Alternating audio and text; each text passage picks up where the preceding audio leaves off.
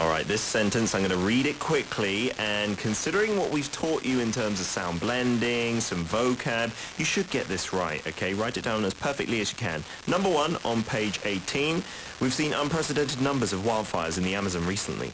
We've seen unprecedented numbers of wildfires in the Amazon recently. If you need to listen again, that's totally fine and easy to do.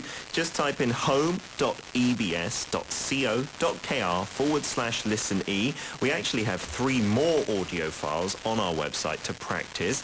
And if you write down the correct answer, you could be a lucky winner of an EBS Lang online 수강권. And we also accept any questions on English or the show as well. We're very friendly, aren't we? Yeah.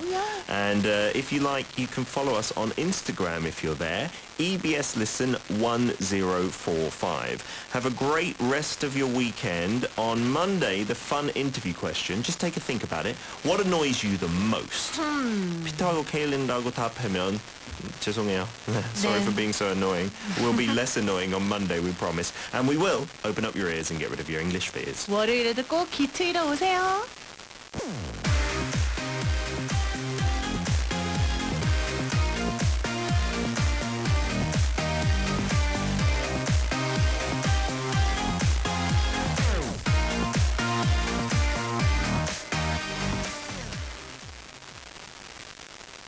난청 어린이를 돕는 오디오북 만들기 캠페인 소리를 선물합니다. 그런 아버지가 정확하게 기억하는 세탁물이라면 그건 정말로 진실일 겁니다. 안녕하세요. 크나큰 오이준 박서함입니다.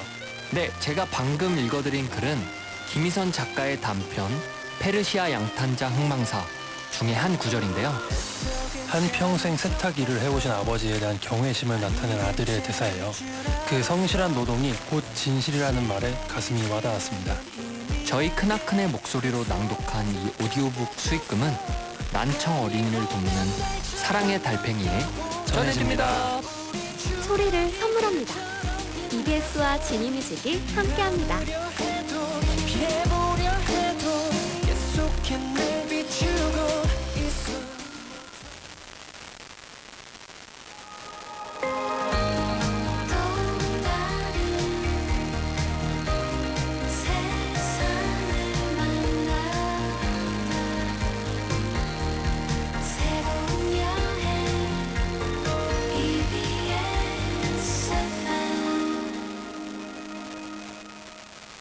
배우며 사랑하며 EBS 라디오가 한시를 알려드립니다.